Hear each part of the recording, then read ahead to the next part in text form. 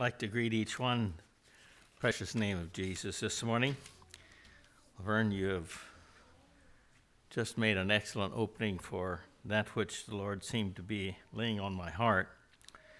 You know, for us, this past week was a little bit different. Week and a half.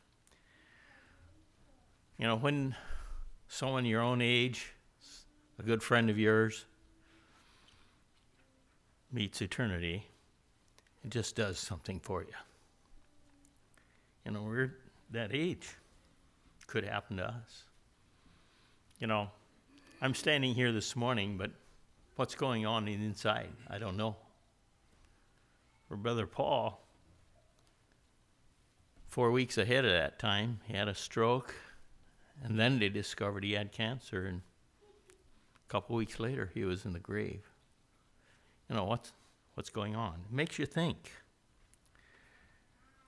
And it's good to think along those lines. I think of the verse there in Ecclesiastes where it says, "It is better to go to the house of mourning than to go to the house of feasting, for that is the end of all men, and the living will lay it to his heart. Sorrow is better than laughter, for by the sadness of the countenance of the heart is made better." You know, sadness, or when we think of those things, we think beyond what Brother Leroy was talking about, what's success, or what is success in God's eyes.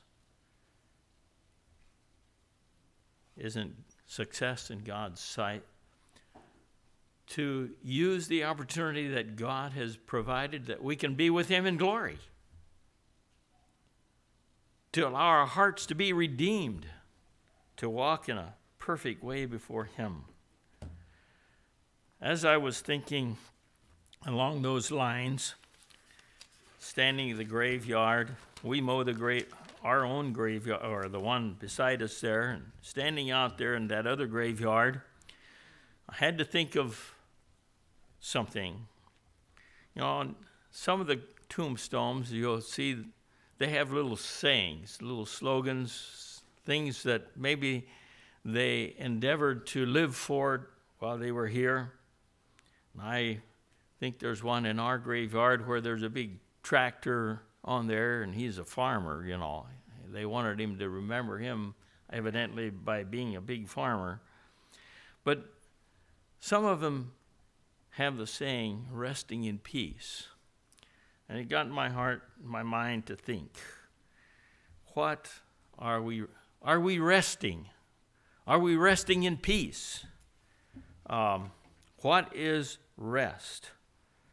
I think the opening there showed us a little bit of what really helps us to rest. That's contentment. It's one of the primary things I think that would enter into the picture of causing us to rest.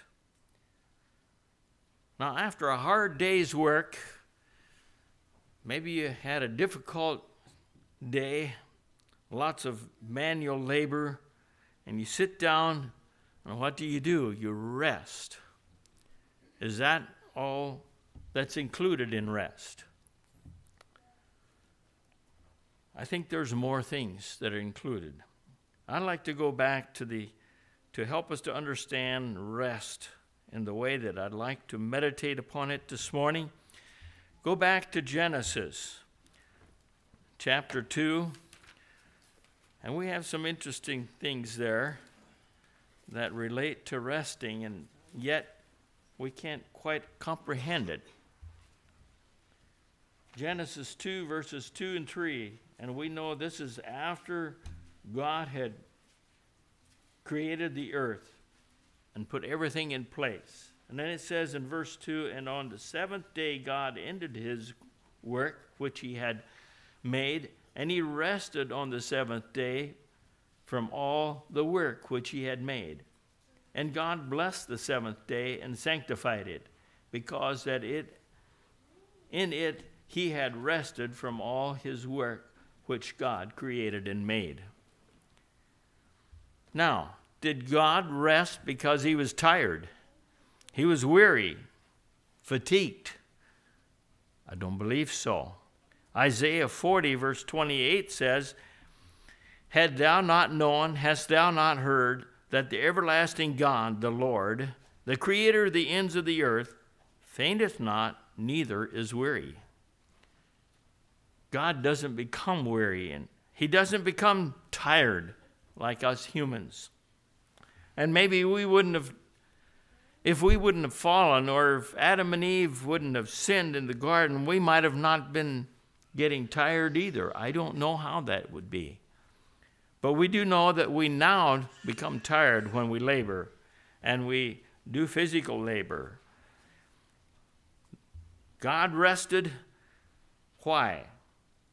His resting consisted of being very pleased and delighted in the contemplation of his own wisdom, power, and grace. There was a feeling of satisfaction and accomplishment, and he was pleased with it. It was a rest to him. Now, I think you have experienced that very same thing already in your labors. Sometimes, I still remember one thing that my grandfather used to do. We used to do painting with him. He was a noted person to do those things, and we helped him. I helped him for 4 summers when school was out, painting buildings, and he said he enjoyed doing that. And the thing that he enjoyed about it was a lot of labor, especially when you had to scrape the old paint that was peeling off, and it was dirty work, and then we wouldn't paint with a sprayer. He didn't allow that because in his experience it didn't last as long. He painted with a brush, and so we did that same thing too. 9 hours a day swinging a brush, and you learned to brush on both hands so that you could change off your tired hand or your arm, and you could paint further. We didn't have lifts. We used ladders. We had lots of ladders, and we'd take them up and down and climb them. But the thing he enjoyed about it was the place looked better after it was finished. It was taken care of. There was a preservation there. It was more than just better looking. He preserved the building. Of course, nowadays we don't have that as much because we have vinyl siding, we have steel siding, we have pre-painted things that last and even longer than that sometimes. But we used to need to paint so that it would preserve a building and the siding would last. But there was a delight in a finished product, and it was a type of rest and satisfaction. Tells us here in verse 3 that God blessed and sanctified the 7th day. It was a holy day. A day to remember God and bring him praise is a rest. So we see several things there in the very beginning of what rest possibly meant to God. And it can also mean that to us if we look at it in that way. Resting to regain physical strength. We know what that's all about. In Exodus 23, verse 12, it says, 6 days thou shalt work, and on the 7th day thou shalt rest. And he goes, in that verse it says that thy ox and thy son and thy stranger, anyone under your domain, need to rest on the 7th day, that thou be refreshed, it said. So that time of setting aside as a refreshment to the physical body, God ordained it to be that way. Working day and night is not what God calls the same as resting on the 7th day. I believe each day he has ordained a similar kind of thought that the night is to refresh us for the next day. So we need to keep that principle in mind even in a daily working operation, that we use our time wisely and we preserve and refresh the physical body. Mark 6:31 says, and he said unto them, this was when there was a time of stress, an emotional stress, I believe. He was talking to the disciples, and it was right after King Herod had beheaded John the Baptist, and John's head was brought to Herodias on a platter or in a bowl. It was a request that was made, and Herod had done that. Now that doesn't seem like a very delightful thing at all, but that's what she requested because she hated John. She didn't like John because John had talked to her about her illegal or her unrighteous marriage to Brother Herod's brother's wife. You know, he had taken her to be his own, an adulterous situation. And he had talked to Herod about that, and Herodias didn't like that. So she had John the Baptist beheaded. That was a gruesome thing. And as we think of the disciples, as they were contemplating that, then it was probably a lot of uneasiness. And there was a lot of fear involved against the disciples. But Jesus said to them, come ye yourselves apart into a desert place and rest a while. Because there was so much to do, they couldn't even find time to eat. So he said, let's go out on the mountain and refresh ourselves. Let God help us to learn true contentment and to just accept what has happened and to go on from here. Not to become too emotional about it, yet their emotions were stirred. So that's an avenue that's a blessing that we can have as we think of refreshing ourselves in a rest. God expects us to take proper care of our physical bodies, and we need to do that. We have a tendency, especially if we have those thoughts that Brother Laverne was bringing out of pushing forward to be successful, to do and accomplish things. Let's be careful. Let's give proper due care to our physical bodies, that we don't hinder the functionality of our body and keeping us, maybe bringing us to an early death, possibly even. Then we think rest for the spiritual body. That's the thing I was mostly thinking about and meditating upon in the thoughts here. I failed to read a scripture portion I wanted to read in the opening here, Psalms 116. I'd like to read verses 6 to 9 before we go any further. Psalms 116, reading verses 6 to 9. And it talks about rest here. The Lord preserveth the simple. I was brought low, and he helped me. Return unto thy rest, O my soul, for the Lord hath dealt bountifully with thee. For thou hast delivered my soul from death, mine eyes from tears, and my feet from falling. I will walk before the Lord in the land of the living. As we think of that, it brings us back to the thought of a rest for the spiritual body. We notice here that David was talking about returning into him. His life was preserved because of simplicity. It was brought low, and he helped, and God helped him. As we think, when we are lifted up in pride and we exalt ourselves, we push for those things that bring honor and glory to ourselves, and those things tear down, take away from that rest that is that which preserves and builds up and strengthens.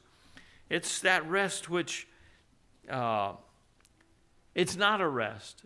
It gets us on edge, and it helps us to falter, bringing us low. But then God helped him to see, return unto thy rest, O my soul, for the Lord hath dealt bountifully with thee. Again, when we are content, we think of those things that we have and not about the things that we don't have. And those are the things that bring a rest to us. We're thankful. I think back at the time, we have all kinds of things. I think back, I don't know, but I remember Grandpa and Grandma and Mom, Dad talking about the time of the Depression when things were very tight, when there was little possibly to eat. I remember Dad talking about mashed potato sandwiches to going to school, and he went to a public school. That would even be more embarrassing, carrying your own lunch because there was no lunch there for you. And then to have, what would you say, unsubstantial food, not a ham sandwich, but a mashed potato sandwich. I can't imagine that, but that's what he had sometimes because that's all Grandma had. They had potatoes, they had gardens, and so they could raise their potatoes, and they were used over and over. And so those were things that they had. It filled their stomach, and they were blessed by it. He lived to be my father. And so, those things, we need to count the blessings we have and not to look forward and there's a rest in that. There's a satisfaction. It meets the need.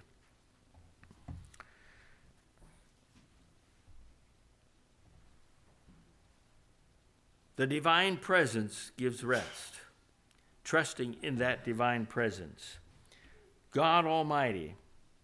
Exodus 33:14 says, "And he said, my presence shall go with thee, and I will give thee rest." And if we look at the setting of that story or that verse, we will see that that was the time when the Israelites were to take over the land. But they were not being faithful, and they were doing their own thing. And God was becoming displeased with them. And he had told Moses, you go up to the promised land, and I'm going to bless you. I'll be with you, and I will help you. I will give you rest. But the other people, he said, they haven't been following me. And so I want you to go up and establish that land of milk and honey. And Moses said, I won't do that. I want the people to go along. And he had a heart for them. That was a rest for Moses. Even though Moses was faithful, he wanted the people of God to go with him. And he had a heart for them. He didn't want to be there by himself. But God promised that God would be with him, and he will give him rest. He will do the same to those who follow and are obedient. And we notice as we go on that the children of Israel then changed their way, and they said, we will follow after God, and we will go with you and also experience that rest. Psalm 23 verse 2 gives us another thought about the divine presence giving rest. When he talks about He leads me beside the still waters, and he provides green pastures for us. That's what the shepherd will do, he says. He leads us beside the still waters. The still waters talks to me in several things. It's not troubling waters. It's waters that's calm, that's refreshing. Waters that will meet my need. And of course, we know the Word of God is also a water of life. And the green pastures provide food, meets our needs for physical growth that the body needs. It's food. It's bread of life. Jesus is the bread of life. Psalm 16 verse 11 says, in thy presence is fullness of joy, and at thy right hand pleasures forevermore. Are we satisfied with that which Jesus can provide, that which comes from God, that which will give us rest? When the stomach is filled and we're not hungry anymore, there's a type of rest there. Satisfying rest is found in God. The Lord is my shepherd, as Psalm 23:1 says. He is my shepherd, he says. He careth for his sheep, John 10. If we read John 10, we'll see how he is the good shepherd, and he goes out of his way for us. Jesus knows his flock. He has a communication with them. He fellowships with them. There's an intimacy there. The Lord is my shepherd. He knoweth his flock. He is also, in John 10, it tells us he's the door. And as we think of the door, it's the opening into the fold. It's that place where we can go in and out, where we can find shelter and also go out and witness and meet others and to share one with another. He's the door. He knows each one that comes in and out. And if the wolf comes, the wolf is not allowed inside. Do you count that as a rest in your life? To know that when I'm doing something or about to do something that might be harmful to me, that might be that which destroys my relationship with God, there's a conscience that pricks me and he tells me, is this the wise thing to be doing? Is this a wolf that's trying to slip in? It's a blessing. And because of that, we can rest that God knows everything. Now when we went to Iowa, it doesn't seem right to have that happened there. And we don't understand, but we can have full assurance and rest in it that God doesn't make any mistakes. And he took the brethren to go to glory with him, or to be with him in glory. And away from us, it's going to leave a hole at the table or an empty spot at the home, in the family, in the church. There's a lot of unanswered questions that probably relate to the widow there. How will life go on from here? Who will provide the income, and etc.? But we could trust and rest in the fact that God makes no mistakes and that he has ordained it to be so. And it can be a blessing to us, a type of rest, if we allow it to be. Or we can become emotional and all upset and worry and bring condemnation to our spiritual life. It eventually will if we continue that way. Also in John 10 it says, I am the good shepherd. The good shepherd giveth his life for the sheep. Sacrificial love that endures, continues, will go on and on. It's not dependent upon the circumstances. I do not run and leave you when trouble comes, Jesus was saying. I will be there. I will be with you. Be by your side and to sustain and comfort you. What a blessing that can be. It's a rest, knowing that we're not alone. We can have someone by our side, even though he can't be seen. We can talk to him and we can feel him. We can pray to him, and it can be there in time of trouble or in time of blessing. The life I give is abundant. It's not just meeting the needs so that we can continue, but it's the bare necessities. It takes more, it gives more than just the bare necessities when we're talking about abundance. Abundance is an overflowing, more than what we really need. He gives us everything that will imminently bless us and make us happy. There's other things that are involved when he is our shepherd. He gives us abundance of grace, love, life, and salvation. He also is with us. God is with us. Jehovah, the Anointed One, the Father, the Redeemer of mankind. He is by our side, and it's in abundance that he is. The communion of the saints is a blessing that we can have. We can be side by side with one another to help each other and to share with our sorrows and our griefs and our joys. All those, we have those of like precious faith to accompany us. What a blessing. That's a rest. A fulfilling rest is having the Father, Jesus, by our side. He's a redeemer of mankind. He has redeemed me. Also, he says, I am the door. By me, if any man enter in, he shall be saved and shall go in and out and find pasture. What a precious promise. We can be saved. There's protection. Protection in the fold when we are inside. And he allows us to enter in and be a part of that protection. Where God is, we need not fear. We know Satan comes around and he would like to show us that he's powerful. But what he does is get us into a pinch and he lets us there. He has no answers. In fact, he tries to tell us that he has an answer, and it just gets us in deeper and deeper and deeper. But it really has no way out. Why? Because he's defeated. He's already been defeated. He knows he's defeated.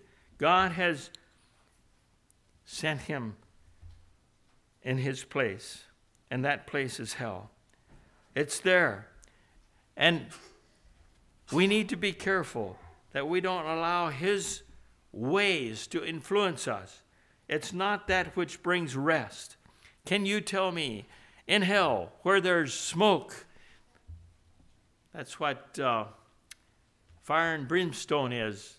Burning brimstone creates a tremendous amount of smoke, choking smoke. You can't hardly breathe.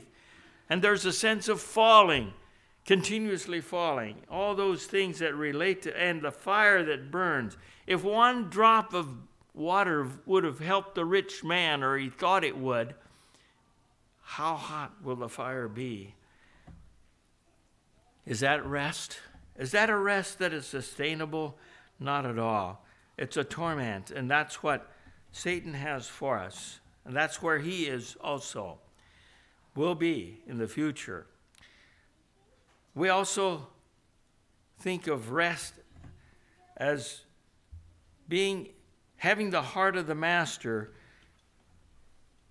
As we think of rest in a fold, we're entered in, there's safety, there's protection, there's pasture. It sustains life and builds us up. We're surrounded with others, and God is in the midst. What a blessed picture that is. And then when we leave, we can go out and testify of those things that God has done for us. The heart of the master includes everyone. It's available for everyone. There's no one that's left out. I heard someone say, and I reproved him for it there at the funeral. He said, I'm one of the black sheep in the family. I said, God has no black sheep, quote, in that sense. He has Negro saints. That kind of black he has in the fold. But he has no black sheep. And that's talking about those that are left out or cast out or not acceptable. God has and made available the plan of salvation to everyone. Luke 15, verses 1 to 7, Jesus gave the parable about the lost sheep, how he leaves the 99 and he goes to search for the lost one. Rest is knowing that someone cares this much for him, wants him to be inside the kingdom, and he goes and he searches until he finds it. And the scripture there says, when he has found it, he puts it on his shoulder and he goes back to the flock where the rest are, and he says, rejoice with me, because the one that was lost has been found. That's the heart of the master. 1 Timothy 2:4 says, who will have all men to be saved and come to the knowledge of truth. That's the heart's desire of the master, of God. He wants all to be saved. He died for all, and he wants all to be saved. Will you accept that saving? Will you accept that rest that he would like to present to you? Now, this next thought, next point, is something that seems contradictory. Rest in working. Rest is found in working. Have you experienced that? I've experienced that even in physical labor. And I think each one of you children have that's gone to school already. How is it? My mind just now goes back to Judy when she was at home and they had to work in the garden. It was a hard work. And then finally their mom said, well, you can have a little time off. You can go play. And then they went riding bicycle. It was just a fun thing to do. And was it sitting under the shade tree and resting? No, it was riding bicycle. It was a refreshment. And the same thing in school. You know, the students are studying. You're weary of your mental brain's not working quite right because you studied. Then you go out to recess, and what do? You play ball. Is that resting? Yes, it is. It's a rest. Even when you're doing something. And working can be the same way. Some work is that which stabilizes your mind and relaxes your muscles, and it's enjoyable to do. One of those things is shelling peas. It's not the most enjoyable thing to be out there and picking the peas in hot sun and bending and picking, but then to sit on the porch in the shade and to shell the peas, it's a work, but it's relaxing and it's enjoyable. So we can do that. But then likewise, in Christian service is a work. And when we are laboring for the Master, we also do the things that are important in his kingdom. That's going out and meeting other people's needs. Matthew, there's a lot of scriptures that point these out, but Matthew 11:29, a very familiar one. Take my yoke upon you and learn of me, for I am meek and lowly in heart, and ye shall find rest unto your souls. For my yoke is easy and my burden is light. It's easy to be born. God has a way, and it's a rest for us as we labor for him in the kingdom, even though it might be work and labor. God looks at the overall picture, not just the immediate. That overall picture is not that the reward might not be immediately, but it is coming. And there can be a satisfaction in knowing and having that confidence, trusting in God to oversee it all and to meet the needs. There's a satisfaction and peace in a job completed, a type of rest. And that's, I think, part of the fact that talked about in the very beginning when God rested. He looked back over what had happened and what had come to pass, and he was satisfied, and there was a rest there, a job completed, a type of rest. Even if the result is not as you expected. I'd like to add that to the end of this, because many times when we do things and we labor, we labor for those things that build up and that strengthen and that come forth and are that which causes the church to grow. And yet, sometimes those things don't come out like you want to. Maybe you have expected to do something that will bring a satisfaction, and then it doesn't do that. There's a hindrance there. But there's also, after you've done it and completed it, there's the knowledge there that you have done what you could. It's like that widow that felt like she wasn't worthy to touch the Master's garment, and yet she did and was healed. She did what she could. We also think of the Mary that came to Jesus and anointed his head and washed his feet. And there was criticism there. She had anointed Jesus' feet with the tears that she had and wiped them with her hair. And there was criticism that the oil that was spent there was a waste. One of the disciples even said that, or was the one who said that. And Jesus rebuked him for it. She had done what she could. She had anointed him to the burial before the time of the burial. It was a blessing, and it was to be a memorial. They were to continue it, and we have it today yet to remind us of the blessings of that. Obedience and faithfulness brings rest. Sometimes things don't turn out like you want or as you had expected. But if you are faithful and you are obedient, even though you don't see the result, there's a rest there that you have done what you could and what you should, because God laid it upon your heart, even though there doesn't seem to be a blessing there or a reward or it working out for you. But then God can see the overall picture, and he sees far beyond what our physical eyes can see and our life can even portray. There are other blessings. Ecclesiastes 5:12 tells us, the sleep of a laboring man is sweet. We understand that. That's not hard. When you labor hard, you lay down and your body is physically wore out. You rest in a satisfying way, and you're refreshed when you get up. It's sweet. It's that which builds up the physical part of us. And in spiritual things, it's the same way. Spiritual labor in Matthew 10:42, and whosoever shall give unto one of these little ones a cup of cold water, he shall in no wise lose his reward. Sometimes we think it's insignificant what I'm doing. And I would probably say that sometimes on the sister side, many times you think some of the things you're doing are insignificant. But God notices, and he knows what's been done, and he will also reward. We will not lose our reward when we do things in the right spirit and in the right way.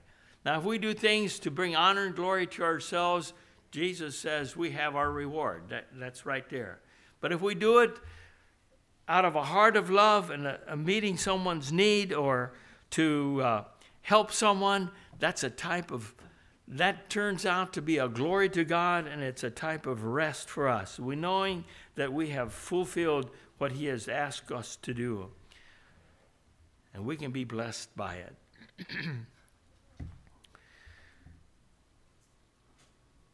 In Ephesians 6:8, knowing that whatsoever good thing any man doeth, the same shall he receive of the Lord, whether it be bond or free.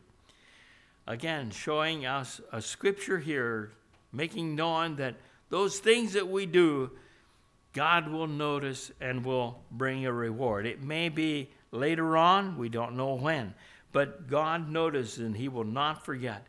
And it doesn't matter whether you are a servant or whether you're a master. We need to do those things, and then that's a type of rest for us.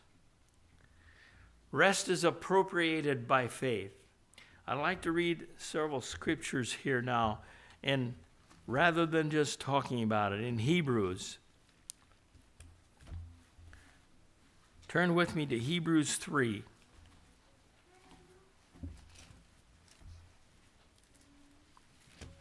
Talking about what rest can do in relation to being appropriated or caused by faith and what it takes. Hebrews 3, the book of better things in Hebrews 3 there. I'd like to read the first 8 verses, and it goes like this.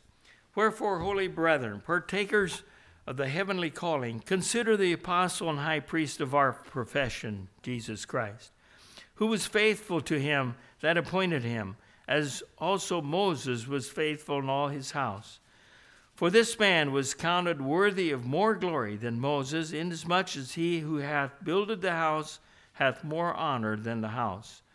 For every house is builded by some man, but he that buildeth all things is God. And Moses verily was faithful in all his house, as a servant, for a testimony of those things which were to be spoken after.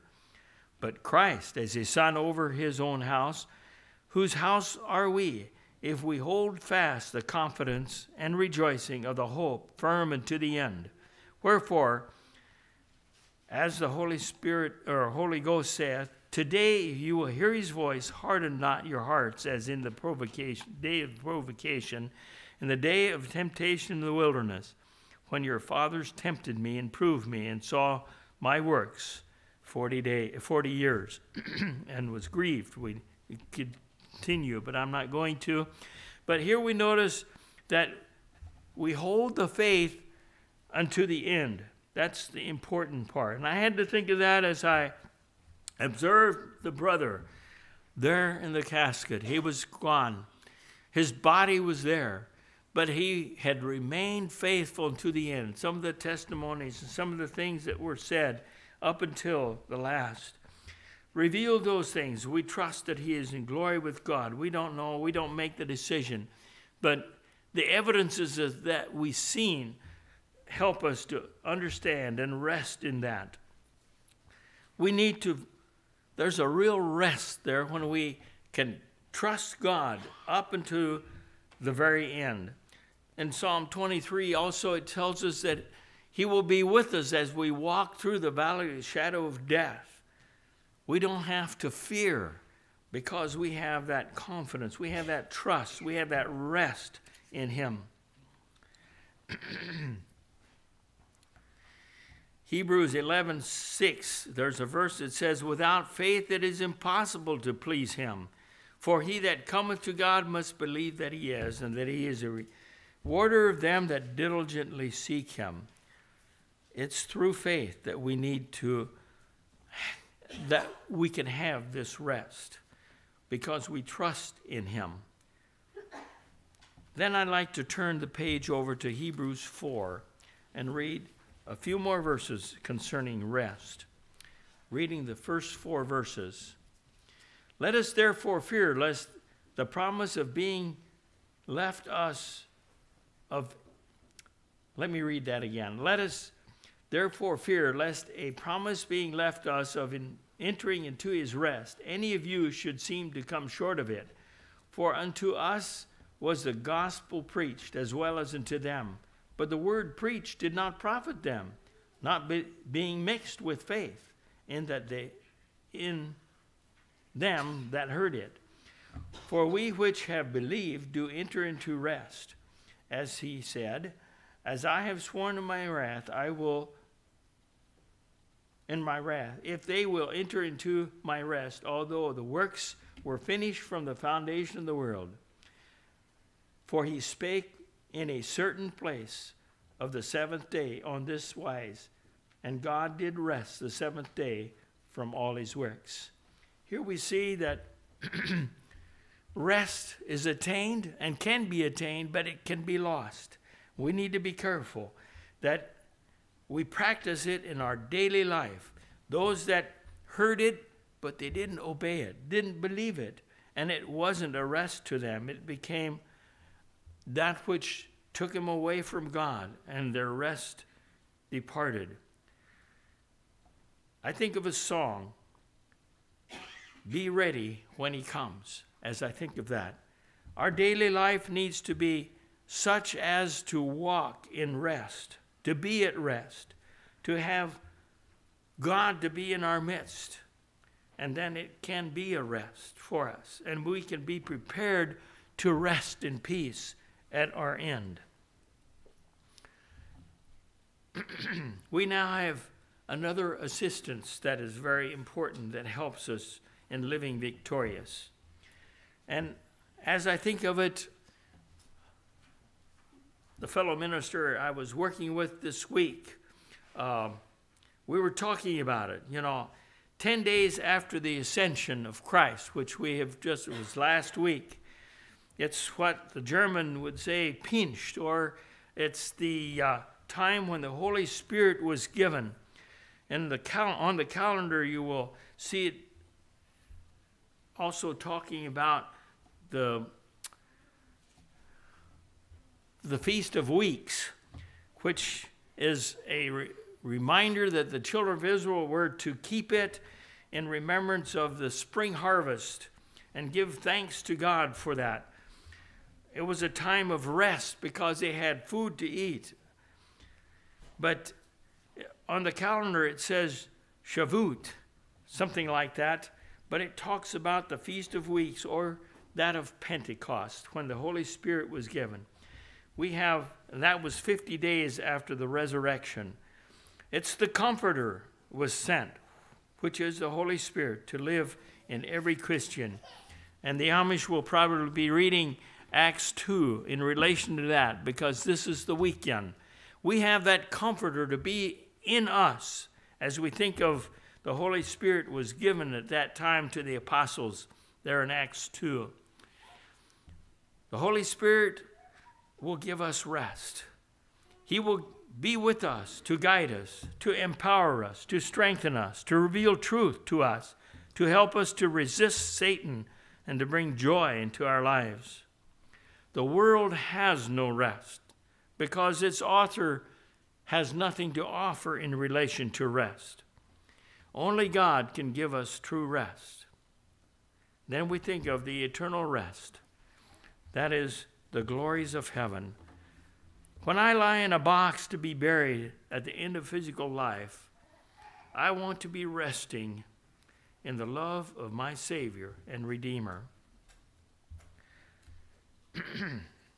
2 Timothy 4, verses 7 and 8, Paul testifying, he says, I have fought a good fight.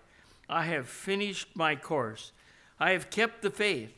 Henceforth there is laid up for me a crown of righteousness, which the Lord, the righteous judge, shall give me at that day. And not to me only, but unto all them that love his appearing. Are you desiring rest in your spiritual being? It can be found. It can be found in God. It can be found in Jesus and that salvation that was wrought for me and you. Shall we stand for closing prayer? Dear Heavenly Father, as we come before you this morning, thank you for these precious portions of scriptures that talk about that which is satisfying in life, that which comforts, that which brings joy and happiness and peace. Lord, help us to be prepared on our last day to rest in peace. Father, we pray for those who have not experienced that rest in their lives, and yet you're still calling out to them. You have a desire for them. You want all men to be saved.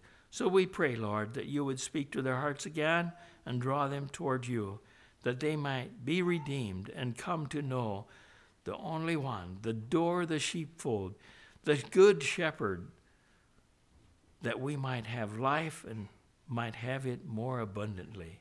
In Jesus' name we pray with thanksgiving. Amen. You may be seated.